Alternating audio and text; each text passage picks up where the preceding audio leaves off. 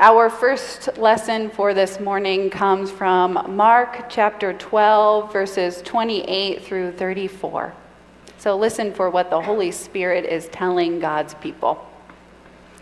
One of the scribes came near and heard them disputing with one another. And seeing that he answered them well, he asked him, "Which commandment is the first of all?" Jesus answered, "The first is, 'Hear, O Israel, the Lord our God, the Lord is one. You shall love the Lord your God with all your heart and with all your soul and with all your mind and with all your strength. The second is this, you shall love your neighbor as yourself. There is no other commandment greater than these." Then the scribe said to him, "You are right, teacher.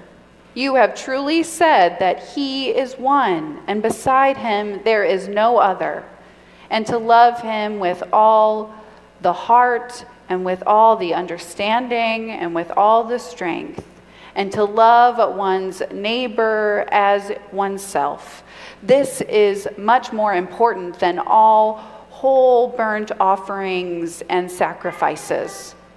When Jesus saw that he answered wisely, he said to him, "You are not far from the kingdom of God." After that, no one dared to ask him any question. Second lesson this morning comes from the book of Ruth, chapter 1, verses 1 through 18. So listen once more for the word of God.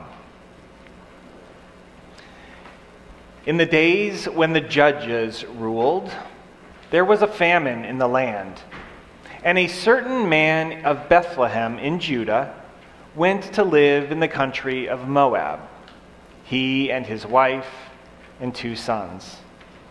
The name of the man was Elimelech, and the name of his wife Naomi. The names of his 2 sons were Mahlon and Chilion. They were Ephrathites from Bethlehem in Judah. They went into the country of Moab and remained there, but Elimelech, the husband of Naomi, died, and she was left with her 2 sons. These took Moabite wives. The name of the one was Orpah, and the name of the other Ruth. When they had lived there about 10 years, both Mahlon and Chilion also died, so that the woman was left without her 2 sons and her husband. Then she started to return with her daughters-in-law from the country of Moab, for she had heard that in the country of Moab that the Lord had considered his people and given them food. So she set out from the place where she had been living, she and her 2 daughters-in-law, and they went on their way to go back to the land of Judah. But Naomi said to her 2 daughters-in-law, "Go back, each of you, to your mother's house. May the Lord deal kindly with you, as you have dealt with the dead and with me. The Lord grant that you may find security, each of you in the house of your husband." Then she kissed them, and they wept aloud. They said to her, "No, we will return with you to your people." But Naomi said, "Turn back, my daughters. Why will you go with me? Do I still have sons in my womb that they may become your husbands? Turn back, my daughters, go your way, for I am too old to have a husband. Even if I thought there was hope for me, even if I should have a husband tonight and bear sons, would you then wait until they were grown? Would you then refrain from marrying? No, my daughters, it has been far more bitter for me than for you, because the hand of the Lord has turned against me." Then they wept aloud again. Orpah kissed her mother-in-law goodbye, but Ruth clung to her. So she said, "Look, your sister-in-law has gone back to her people and to her gods. Return after your sister-in-law." But Ruth said, "Do not press me to leave you, to turn back from following you. Where you go, I will go. Where you lodge, I will lodge. Your people shall be my people, your God, my God. Where you die, I will die, and there I will be buried. May the Lord do thus to me, and more as well, if even death parts me from you. When Naomi saw that she was determined to go with her, she said no more to her. Holy wisdom, holy word. Thanks be to God. Well, I'm sure you heard it in the story, but this is a story about loyalty and devotion. But it's not just a story about any loyalty and devotion. This is a story about fierce loyalty and unwavering devotion. This is the story of two women who, against all odds, are clinging to one another in hopes of making their way through a very dangerous world. And they want to go together. And it all starts in this opening chapter from the book of Ruth. And like all good stories, this one comes with a bit of a twist. It begins, as many stories do, with a conflict. There's a problem. A famine had struck the land of Judah.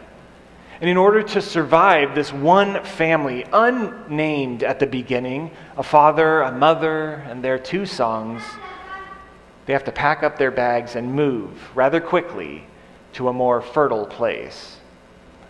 And you know how it is. Famines are devastating. Even now, they're super, super dangerous. But in the ancient world of biblical Judah, famines left families on the brink. They were especially dangerous for people who needed to make their living off of the land, growing the very food that they consumed, as most people did back in those old-timey times. Conditions of drought and famine forced many people to just leave their friends, to leave their families, their extended families, to leave their homes, just so that they had the glimmer of hope of the possibility of survival. In desperation, these people would leave their homelands in search of places that were more abundant, that seemed to be more fertile, that had food in abundance, where farming was easier, although it was only temporarily easier for most of these people. And so it was for Elimelech, Naomi, Mahlon, and Chilion. The outset of the story, there are no names. They're just a man and his wife and their two sons. The family was nameless because it could have been anybody. It could have been any family from any place in the ancient world, because the world itself is a dangerous and topsy-turvy sort of place where things don't always go smoothly. You know this, don't you? I sure do. But now at this point in the story, we find out a little bit about who they are. We know their names at this point. We find out little bits about these people. They are Ephrathites from Bethlehem in the land of Judah. And they journey away from Judah, making their way to the country of Moab, a foreign land with foreign people, somewhat nearby yet an eternity away. And once this happens, once they make it there, the story picks up pace and has an intensity just like we've seen in the Gospel according to Mark. Everything unfolds quickly and intensely. Elimelech dies not too long after. Mahlon and Chilion marry Moabite wives, and then after 10 years, they too die. Nothing has gone right. Nothing has gone the way that it's supposed to in this story. A famine, a death. 10 years later, 2 more deaths. Now we're left with these 3 women, these 3 widows, all alone together in this dark and dangerous world. 3 women left to deal with the trauma of life and the pain of their losses. 3 women who are left to navigate the dangers of this patriarchal world.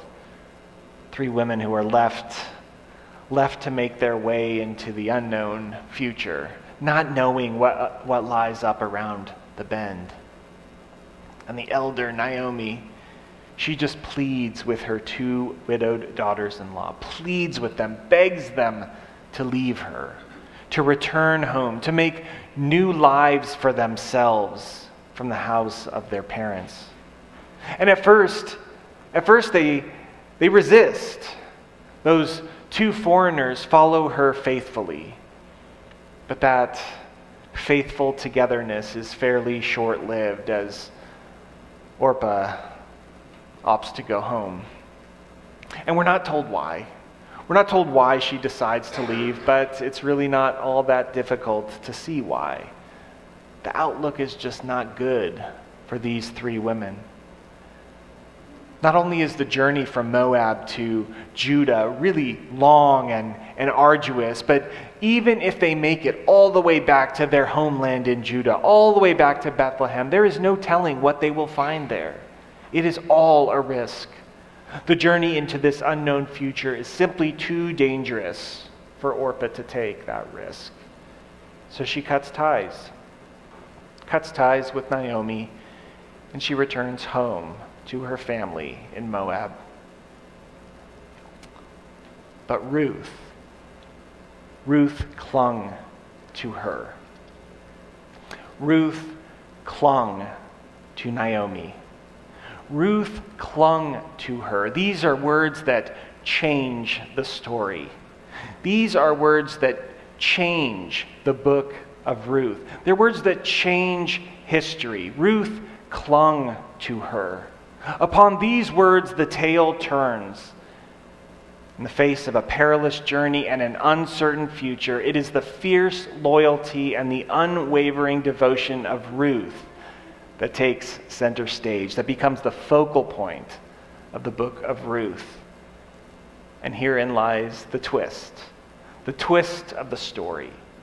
This fierce loyalty, this unwavering devotion, it comes from the most unlikely of places. It comes from Ruth, a Moabite woman, a widow, the ultimate outsider, the most unlikely of people.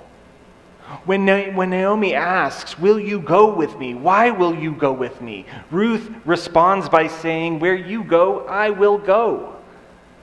No questions asked. When Naomi asks, "Why will you go with me?" Ruth responds, "Where you lodge, I will lodge." No questions asked. When Naomi asks, "Why will you go with me?" Ruth responds, "Your people shall be my people. Your God shall be my God. Where you die, I will die. There I will be buried. May the Lord do thus and so to me, and more as well, if even death parts me from you." No questions asked. Fierce loyalty. That's what this is. Unwavering devotion. That's what this is. This here is the type of togetherness that gets everyone through the unexplainable of life.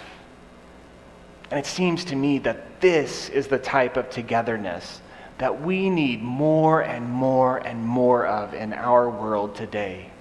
And we see glimpses of it, don't we? We see glimpses of this type of intense togetherness after natural disasters. That's what's happening here and now in Western North Carolina, in Florida, in Georgia, in South Carolina.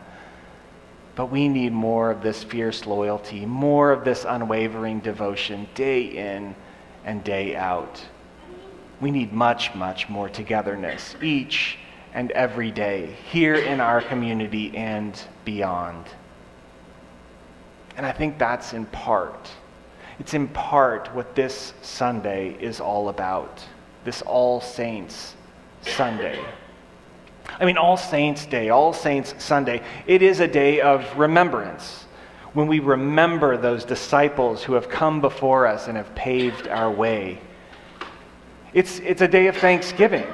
We celebrate the contributions of those who have come before us, but it's also a day of sorrow for many. A day when we remember that we have lost loved ones and where we feel like we've been seemingly left behind in this cruel and dangerous world. But here's the thing. In this church, in this congregation, no one will be left alone. Here in this church, in this congregation, nobody will be left alone. Because here, we the people at North Wilkesboro Presbyterian Church, we are a fiercely loyal people. We are an unwaveringly devoted people. When one of us is sick, whether in home or in hospital, we visit one another and we pray for one another and we comfort one another. When one of us has lost a loved one, we sit with one another and cook for one another and share stories with one another. And when one of us is not able to make it to the one place he or she would rather be to worship, we bring worship to them.